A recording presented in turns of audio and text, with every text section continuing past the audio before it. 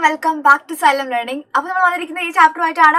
Probability is all topics. This chapter is topics exam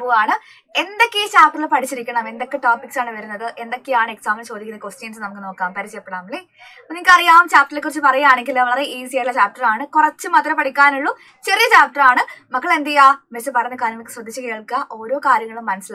Questions. Okay, so we will see this chapter. We will see the formulas. We will score the exam. We compromise mark in the case full mark.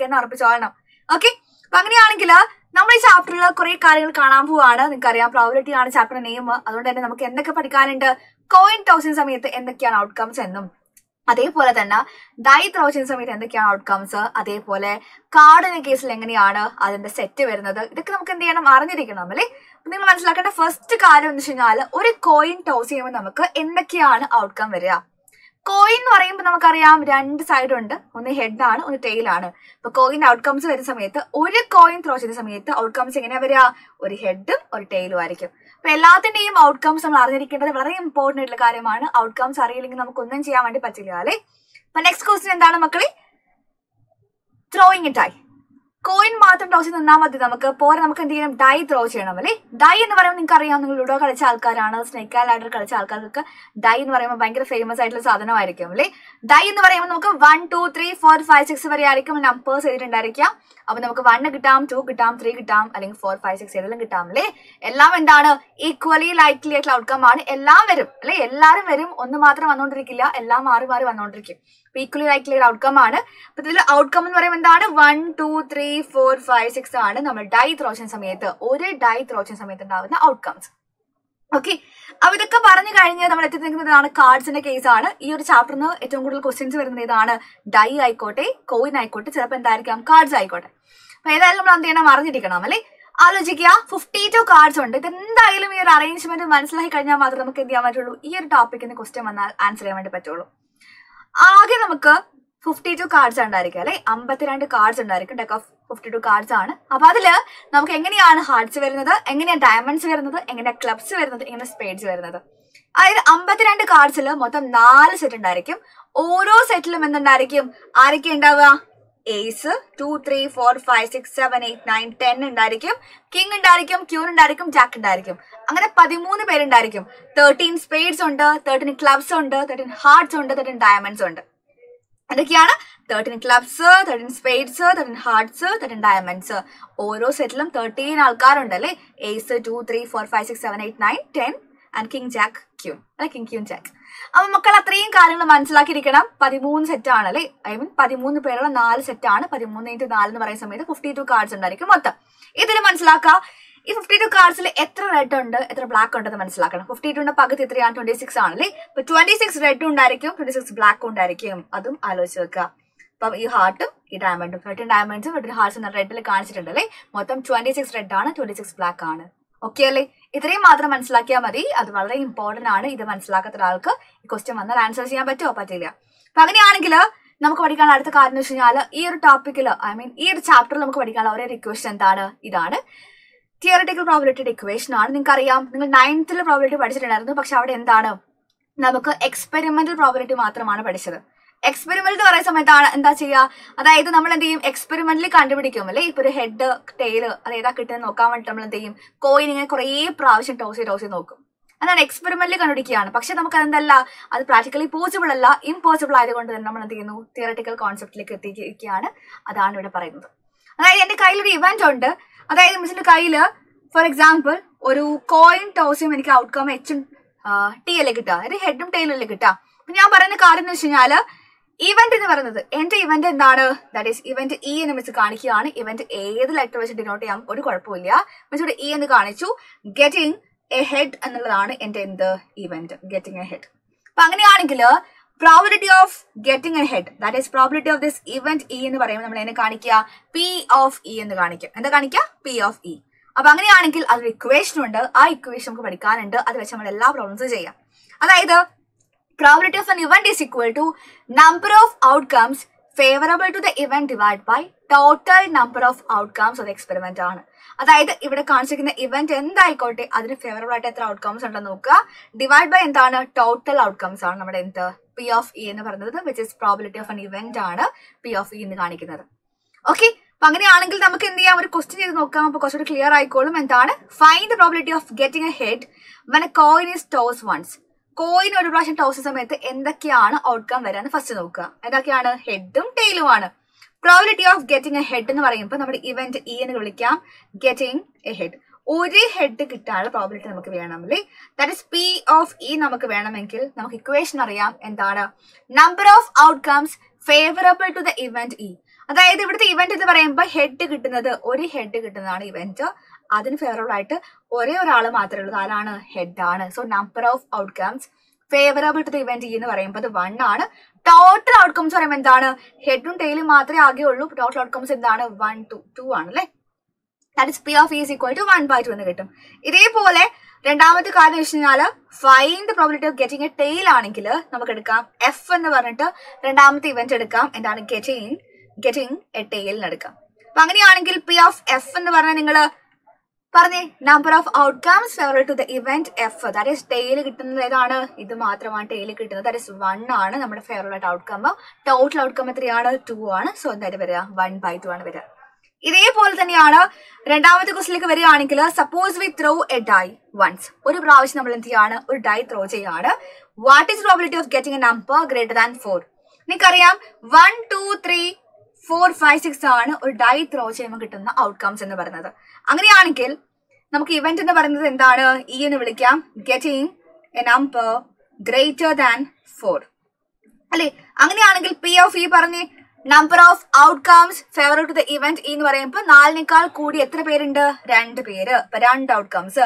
Total എത്ര outcomes ഉണ്ട് മക്കളെ, 6 outcomes ഉണ്ട്. അല്ലെങ്കിൽ 2/6 അല്ലെങ്കിൽ cut ചെയ്ത് മാറ്റുമ്പോൾ നമുക്ക് എന്ത് വരും, 2 വെച്ച് കട്ട് ചെയ്യുമ്പോൾ എന്താ വരിക, 1/3 വരും. രണ്ടും ന്യൂമറേറ്ററിലും നമ്മൾ 2 വെച്ച് കട്ട് ചെയ്യുമ്പോൾ ആൻസർ എന്താ വരിക, 1/3 വരും. ഇതേപോലെ നമുക്ക് രണ്ടാമത്തെ ക്വസ്റ്റ്യൻ എന്താണ്, ഇത് ഒന്നാമത്തെ ആയിരുന്നു. രണ്ടാമത്തെ എന്താണ്, probability of getting A number less than or equal to 4. Miss F എന്ന് പറഞ്ഞ ഇവന്റ് എടുത്തു. എന്താണ്, getting A number less than or equal to 4 ആണ്. നമുക്ക് എന്താ ആവശ്യം, പി ഓഫ് എഫ് ആണ് ആവശ്യം. Less than or equal to 4 എന്ന് പറയുമ്പോൾ എന്താണ്, 4നേക്കാൾ കുറവാണ്. അപ്പൊ ആരൊക്കെയാണ് ഫേവറബിൾ ഔട്ട്കംസ് വരിക, 4 വരും, 3 വരും, 2 വരും, 1 വരും. അതായത് മൊത്തം ഫേവറബിൾ ഔട്ട്കംസ് എത്രയാണ്, 4 ആണ്. 1 2 3 4. ടോട്ടൽ ഔട്ട്കംസ് എത്രയാണ്, 6 ആണ്. രണ്ടിന് നമുക്ക് 2 വെച്ച് കട്ട് ചെയ്യുന്ന സമയത്ത് എന്താ വരിക, 2/3 is the right answer. Okay, ഒന്ന് 1/3 ആണ്, ഒന്ന് 2/3 ആണ്. ഓക്കെ, അപ്പൊ അത്രയും ഓക്കെ അല്ലേ മക്കൾക്ക് എല്ലാവർക്കും? അങ്ങനെയാണെങ്കിൽ നമുക്ക് എന്ത് ചെയ്യാം, അടുത്ത ക്വസ്റ്റിനിലേക്ക് വരുന്നതിന് മുന്നേ ഇലമെന്ററി ഇവന്റ് അതൊന്ന് മനസ്സിലാക്കാം. ഇലമെന്ററി ഇവന്റ് എന്ന് പറയുന്ന സമയത്ത് നമ്മൾ ഇവിടെ ഒരു ക്വസ്റ്റ്യൻ കണ്ടിട്ടുണ്ടായിരുന്നു, probability of getting A head when coin is toss once. Coin ഒരു പ്രാവശ്യം ടോസ് ചെയ്യുന്ന സമയത്ത് ഒരു ഹെഡ് കിട്ടുന്ന പ്രോബിലിറ്റി എന്തായിരുന്നു, 1/2 ആയിരുന്നു അല്ലേ.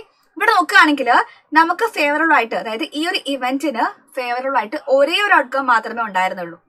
അതായത് നമ്മുടെ ഇവന്റിന് ഫേവറബിൾ ആയിട്ട് ഒരു ഔട്ട്കം മാത്രം ഉണ്ടാകുന്ന ഇവന്റ്സിന് എന്ത് വിളിക്കും, നമ്മൾ ഇലമെന്ററി ഇവന്റ്സ് എന്ന് വിളിക്കും.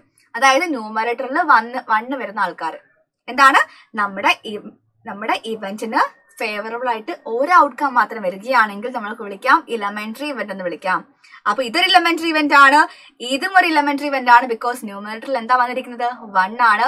നമ്പർ ഓഫ് ഫേവറബിൾ ഔട്ട്കംസ് എത്രയാണ്, 1 ആണ്. അപ്പൊ എന്ത് വിളിക്കും, അതിനെ ഇലമെന്ററി ഇവന്റ് എന്ന് വിളിക്കും.